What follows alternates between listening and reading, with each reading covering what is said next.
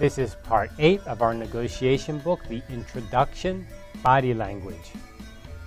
This chapter is very straightforward. There's not a lot of heavy information about negotiation here. It's much more about the tactics of how you can use your body language in order to influence the negotiation.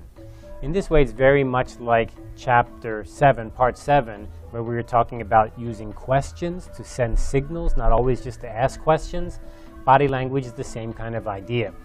You use your body language to send information. At the same time, you need to be careful to not let your body language give away secret information. So when your body language reacts to maybe an offer on price, if you turn a certain way or you pull back a certain way, they may think, oh, they're getting close to your resistance point. Whereas when you lean in, they may think that you're actually ready to offer more and you have more room. You're further away from your resistance point. So these are the kinds of things you can use your body language to help influence in negotiation.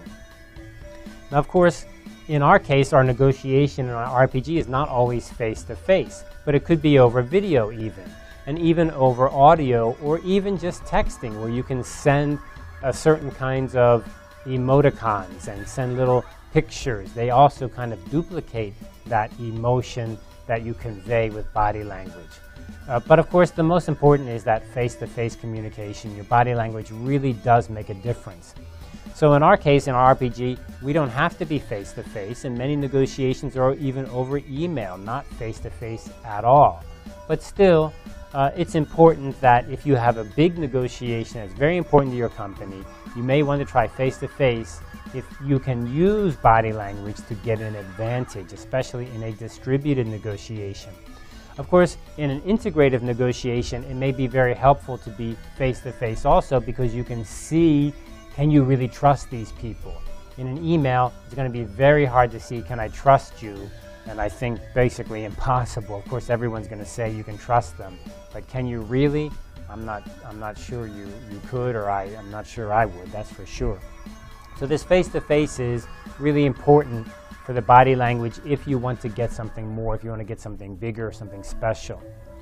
Of course, body language can include many types of things, such as the clothes you wear, and the way you look, and the way you move your arms, and the way you move your body, and the signals you send. So I would say that when it comes to body language, very much like questions, it's not a complicated topic. It's a very easy topic to talk about, but it's a very hard topic to do, because we act naturally and we're not used to watching out what our body sends as a signal. We also are not used to looking at the other side and watching what signals are they sending to me. But they can be really important to gain an advantage.